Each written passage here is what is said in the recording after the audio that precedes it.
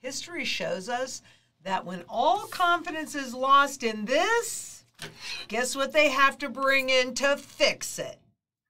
Coming up.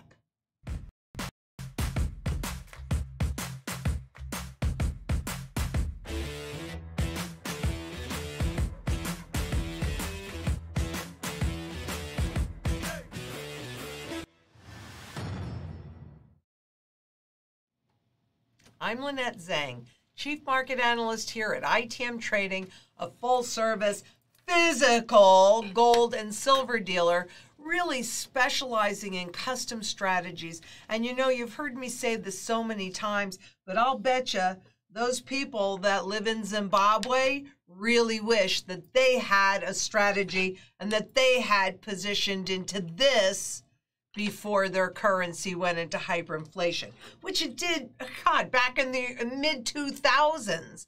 And supposedly it was fixed. No, it was never fixed. They just changed the rules. But let's talk about what's happening in Zimbabwe. And I really appreciate it when people bring things to my attention because I can't see everything. So this is fabulous. Because the question is, when you get to a point where hyperinflation is so rampant and they issue gold coins, who really benefits?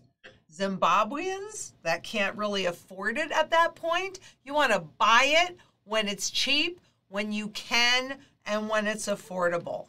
So their inflation, well, let's call this hyperinflation because clearly that's what it is again, is back up to almost 192%. And that's official. So we know that it's much, much worse than that. And here's where they had the hyperinflation before it really. Have things gotten much better there? No, not really. It's just been going on for a long time. But the inflation rate more than doubled last month to 191, actually 0.6%. Stoking memories of the hyperinflation of the 2000s that saw the Zimbabwean dollar redenominated 3 times before being effectively abandoned in 2009. And what that means, we talk about that overnight reset all the time. When a government will take something like this, $10 trillion note, and revalue it against what? Gold. So that this time, though, that's what happened back in 2009. And effectively, they were using U.S. dollars and everything else because all confidence was lost in the Zimbabwean dollar. And many people, well, typically able-bodied men and women would go out and pan for gold so that they could sustain themselves and their families. You don't want to have to go out and pan for gold when you can buy it really easily. So I wanted to show you what gold in terms of the Zimbabwean dollar looks like through this period, right? So 2 all-time highs, and then right now, as they're experiencing almost 192% official inflation, hyperinflation, of course, you're seeing the spot market push down. Why? It's really simple. A rise in gold price is an indication of a failing currency. And governments do not, and central banks as well, do not want you to realize that this really has no value. Nominally, look at all those zeros. Oh, here are all the zeros. Well, they were on that side too. All these zeros, 10 trillion times 0 is still 0. No purchasing power. And it's really hard because we've been trained to think of things in nominal terms, but that really doesn't benefit at this point in time. So let's look at how that government and that central bank has been dealing with this inflation. World's most aggressive central bank raises key rates to 200%. What is all of this talk about 75 basis point move? Oh, maybe they'll do a 100 basis point move. It's garbage. I don't believe that any level of raising those interest rates is going to be able to tame the inflation this time. because they did so much of this, and that is now seeping out into the normal population, into the public's population. But they did lift the rate from 80% to 200%. Is that going to stop the inflation? No, it's not.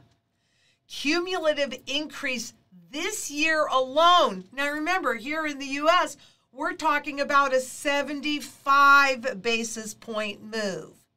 In Europe, they're talking about a 25 to a 50 point basis move. But in Zimbabwe, they've done 14,000 point basis move in just this year. And has it helped? No. They're hitting official almost, 200% in inflation. So, the other part that I really wanted to point out, because look, this resembles so much of what's happening here. Yes, the numbers are higher, 200 versus 8%, but you're seeing the same kind of thing, where the official bank policy rate was held way down here as inflation roared. So I've got to tell you, this is the inflation rate. Did it really come down in 2021 to 50%? And what do you think that looks like when you're going to buy anything anyway? So will this help raising the rates from 80% to 200%? I don't think so, because they don't stop doing, right? They don't do the things that they need to clean up the mess that they made, because they don't even like to admit that their hands in the pie are what's causing all of the problems. It is unlikely that higher interest rates will curb Zimbabwe's high inflation rate. Okay, let me change those words a little bit. It is unlikely that higher interest rates will curb the U.S.'s high inflation rate. It's not going to help. I'm sorry, I really wish that it was, but this is not the typical inflation that they are battling. Since 2008, the central bank has created so much money. And while they were going, well, look, it hasn't created inflation. I mean, your cost of living has gone up substantially since 2008. But look, it hasn't created inflation. All that inflation was held in what they targeted for reflation: stocks, bonds, interest rates. This is really important to really realize. The committee noted that the increase in inflation was undermining consumer demand and confidence. Yet think 200% inflation and consumer demand was a little off. It was undermining that. And why wouldn't you have confidence if you're walking around? I mean, this can't buy anything anymore. But with a $10 trillion note in there, you're a trillion. I'm a trillionaire, but I can't buy anything with it. But they'd rather you put your wealth and keep it inside the system. We're going to talk a little bit more about that in a second. So what do? They increase the interest rates on deposits to inspire people to keep their money in the banks. Among other steps announced by the central bank are an increase in deposit rates to 40% from 12.5%.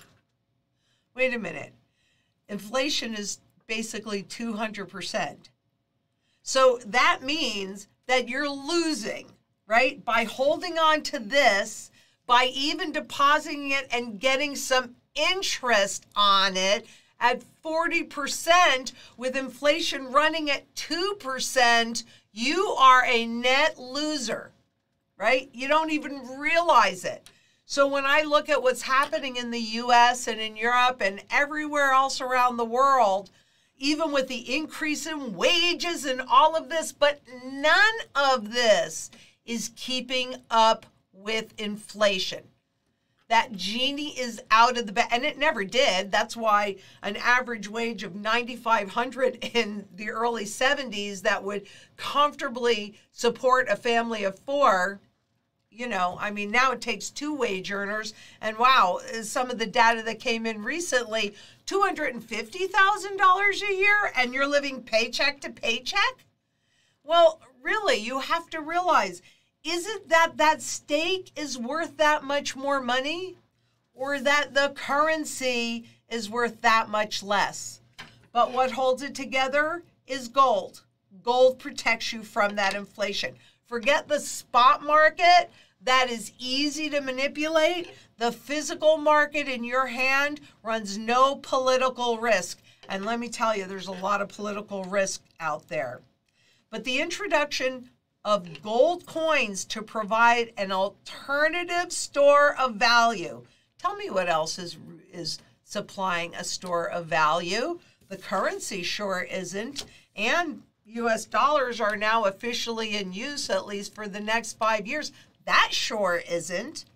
But the coins to be minted by the state-owned Fidelity Gold Refineries, Ltd., will be sold to the public through banking channels. Whatever they can do to keep the banks in business, because that's how they transmit policy. Excuse me, I'm sorry.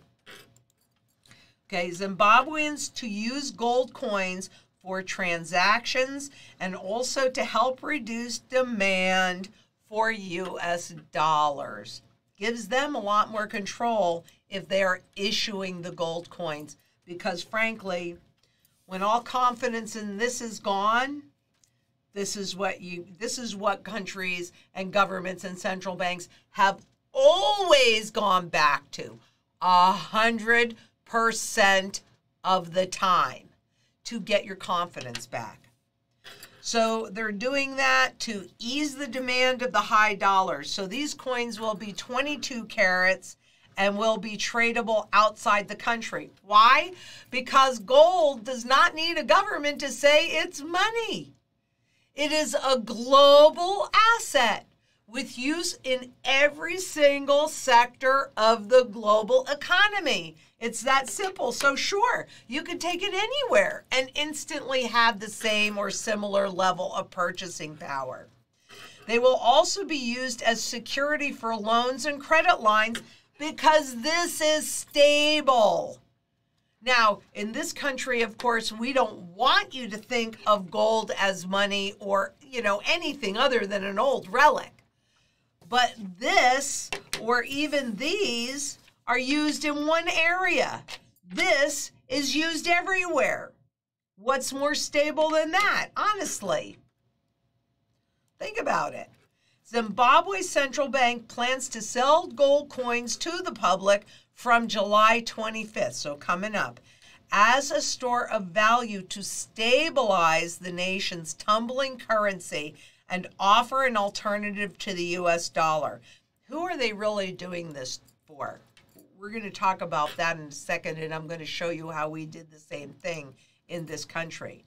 But the gold coins will be available for sale to the public in both local currency, so you could use this to convert it into, and U.S. dollars and other foreign currencies at a price based on the prevailing international price of gold and the cost of production. So you saw how I showed you in the beginning. Let me go back to it and I'll show you what I'm talking about. Okay, so you see how the spot market is dropping in here. I mean, it's still hitting a support level and all that, but it's dropping in here. I think that is in anticipation and in preparation for the issuance of these gold coins, frankly. And we did something very similar to that here in the U.S. But the 22-karat gold coin will be identified by a serial number, so it's going to be traceable, and can be easily converted into cash, tradable locally, so used as a tool of barter, and internationally used to transact. So anywhere in the world. Now, remember, in 1933, they took gold away from the public. And we could not use it again or have access to it more than 5 ounces, other than the way that my uncle held it, which was pre-1933 gold coins. But in 1965, magically and suddenly, when it was still illegal to hold more than 5 ounces in this country, we issued a gold certificate again. Now, Who do you think knew about that gold certificate? The guys that came up with that laws. So they couldn't convert those certificates into physical gold at that time because you couldn't hold more than 5 ounces of it. But that certificate could certainly trade. What did they buy that at?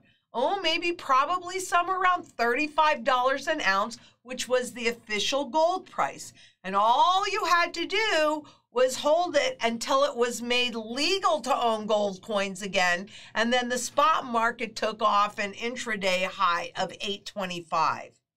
So when you stop and think about it in terms of Zimbabwe, you know, how many people in that country are going to be able to even afford an ounce of gold? I think it's kind of interesting when you think about it. We're going to talk just a little bit more because I'm not the only person that's thought that.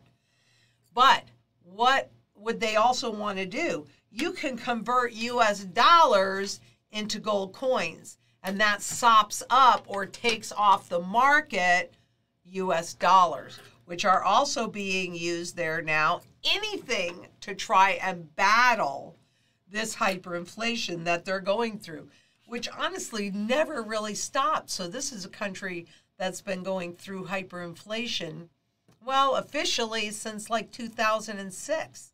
That's a very long time, very long time. And so they say gold is expensive.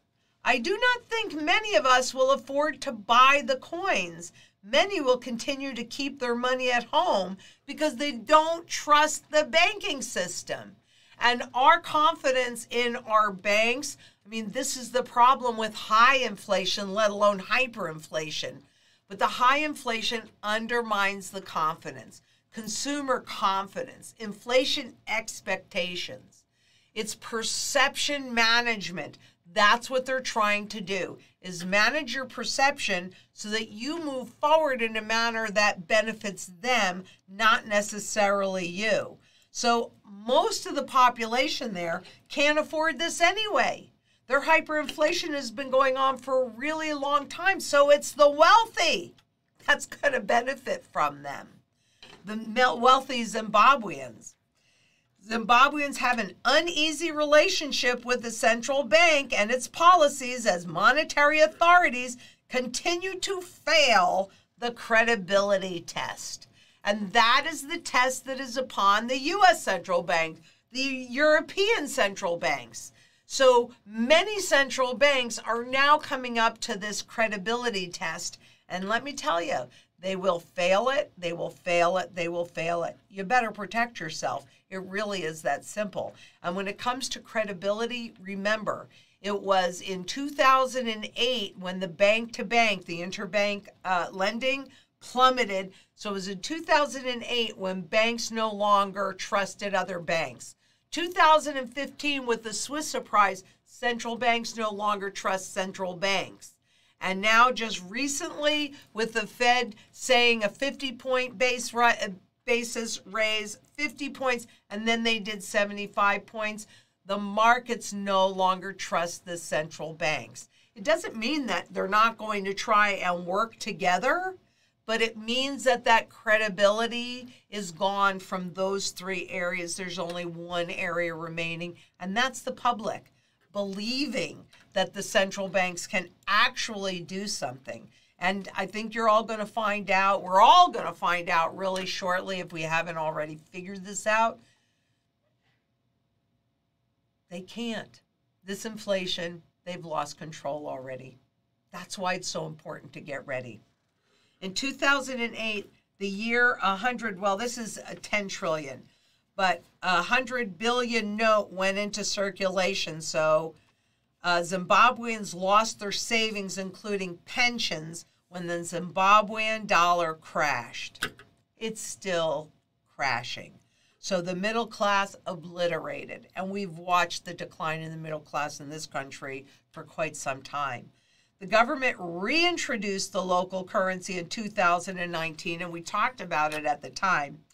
But it has rapidly lost value again. Shocker! Because they don't change behavior. They just change the rules. They change the way they present it to you, but they don't change behavior. Well, and sometimes it's too late, even if you try and change behavior, but we aren't there yet. 46% of Zimbabweans live in abject poverty. So again, who's going to benefit from the issuance of this 1 ounce gold coin? And remember, I didn't say 100% are in abject poverty. I don't want anybody to be in abject poverty, whether you're watching me or even many people that aren't paying attention to this at all. But a lot of people will end up that way. Do what you can while you still have the opportunity. While gold is on sale, cover your assets. Get them covered. Get prepared with food, water, energy, security, barterability, wealth preservation, community, and shelter. Get it done. Get it done, please. Last week, the finance minister said that gold coins will give you more value. Yes, because inflation does not erode its value. Because it is the only financial instrument or asset that runs absolutely zero counterparty risk. So yes, it's going to give you more value. Gold coins are used by investors internationally to hedge against inflation. I mean, these are simple facts. Their major role is to act as a store of value, but also to work as a viable investment asset. Why? Because it is so severely undervalued. That's why. It's not, I mean, gold never really changes. An ounce of gold is an ounce of gold. That number that you see on the spot market, so easy to manipulate and change how you think about gold. But gold doesn't require any government, any central bank, or any market to say that it has value, simply because it has the broadest base of utility, the broadest base of buyer. The value of gold has always been increasing at times the global economy has been on recession. Well, everybody's talking about the upcoming recession now. Everybody is talking about it because it's pretty darn obvious. We are between a rock and a hard place. And, you know, this is what will save you, gold and silver. The high demand for the U.S. dollar in Zimbabwe, out of the frying pan into the fire, which is fueling exchange rate volatility, would weaken as the public accepts the gold coins, because quite honestly, it's in our DNA. We've been trained to think of it as an old relic, but why are central banks accumulating it as quickly as they possibly can? Because they know what they're doing to their currencies. And Zimbabwe is not alone in this. The new monetary policy intervention by the central bank would not address inflation, which is expected to continue soaring. So what they're really talking about here, and I get questions about this all the time, is a currency being backed by gold and convertible into it. So, oh, China's going to back their currency with gold. No, they can't. And Zimbabwe can't back their currency with gold either. Because as soon as they do, wherever that debt is, boom, it's fixed. And it's unpayable. So it's certainly not going to be payable if it's absolutely fixed, because all they really do now to go into a new system is hyperinflate it away. That's why when they reintroduced the new Zimbabwean dollar in 2019, it rapidly lost value because they didn't put any store of value in there. That's why they're issuing the coins now, because the wealthy are having a great impact. They want to hold their purchasing power. And that also puts them in a position to take advantage of what's happening. And that's part of the strategy that we utilize here at ITM Trading. Remember, I've studied currencies and currency life cycles since 1987. There are repeatable patterns. I'm seeing them all over the place.